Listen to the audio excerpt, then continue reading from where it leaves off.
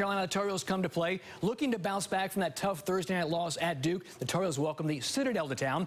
Would the home team suffer the Blue Devils' hangover against the unbeaten Bulldogs? No. North Carolina on the board first. Mitch Trubisky fires to his tight end, Brandon Fritz. 19 yards for the score, 7-0 Tar Heels. Trubisky didn't throw a whole lot of passes today, but when he did, he was successful. Right here, 72 yards to his favorite target, Ryan Switzer, and the home team is rolling 14-0. North Carolina came to play, the only team in Division I without an interception. That's amazing, but Dominique Green will change that in a big way. Green with a pick six. How's that to end a drought? The Tar Heels blast the unbeaten Bulldogs 41-7, bouncing back nicely from last week's loss.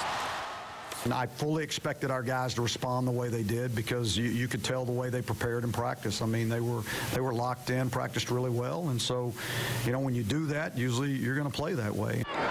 The Tar Heels host the Pack on Thanksgiving Friday. Duke